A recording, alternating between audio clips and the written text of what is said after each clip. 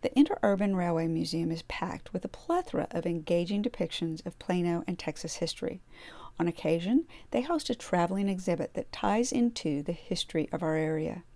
This month, the museum has an interesting display about the annexation of Texas into statehood.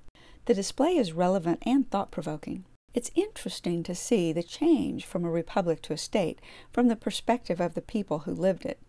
There's also a little bit of trivia thrown in, and that makes it that much more intriguing. This educational and entertaining exhibit is available to view through the end of July. The Interurban Railway Museum is located at 901 East 15th Street in historic downtown Plano. It's open Monday through Friday, 10 a.m. to 2 p.m., and Saturday, 1 to 5 p.m. The museum admission is free.